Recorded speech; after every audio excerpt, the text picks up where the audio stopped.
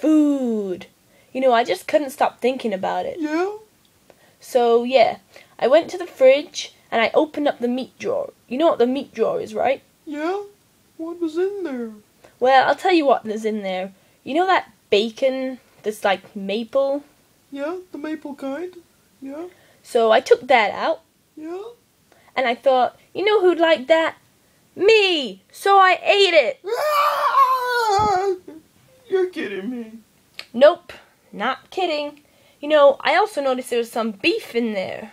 Yeah, you know, steak, you know, juicy. Well, I ate that too. But I went back to the fridge just a few minutes ago and I put something together real special. You're gonna love this one. I took some chicken. Yeah? I put some cheese on it. Then I covered it with... Covered it with what? Covered it with cat treats. Yeah? And then guess what? What? I gave it to the cat.